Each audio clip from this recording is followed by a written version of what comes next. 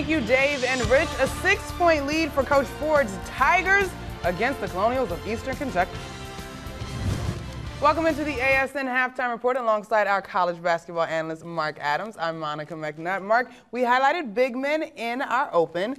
It seems that rebounding has been a huge key in the first half. On the offensive glass right now, Tennessee State's best offense is throw it up and go get it. Wayne Martin's been very good on the offensive glass. It's been a team effort, but a little bit of foul trouble with Tajir McCall. That's going to be a key here in the second half.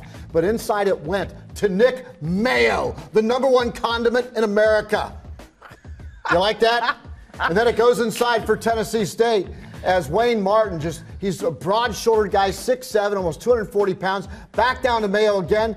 How big is that condiment? Over $400 million in sales for Hellman's. That's how big. I love Nick Mayo. He's got a big bright side as he is only a sophomore. Bring it home, Tennessee State. Right now, Tennessee State and Dana Ford with a 6-point lead in the first half. But right here, the inside dish and Wayne Martin again. The big guys right now are really, really good. Mayo, really, Mark? In other OVC action, Belmont is in a great contest with Morehead State. We'll check in on that one after the break.